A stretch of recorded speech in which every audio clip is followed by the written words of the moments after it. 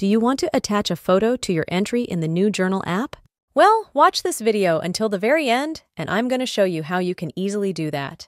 We will open the journal app on our iPhone, and we can attach a photo in a new entry, or we can add photos to existing entries which we had created earlier. If you want to create a new entry, click on this plus button, and a new menu will pop over our screen with a couple of suggestions. But we will click on this button here, and we can start writing our new entry and adding the photos. The process of adding photos is the same for both new and old entries. But if you want to add photos in an existing entry, you can tap on these three dots right here and tap on the Edit button, and we can now add photos to our entry. There are two different ways that we can do this.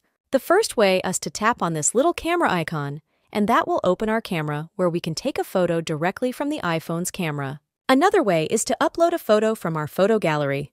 We can do that by tapping on this little icon, and our gallery will pop up in the journal app. You can just select one or multiple photos which you want to attach into your journal entry, and they will be added automatically. Just tap on the Done button at the top right corner of the screen, and that's it. That is how you can easily add photos to Yeout entries in the journal app.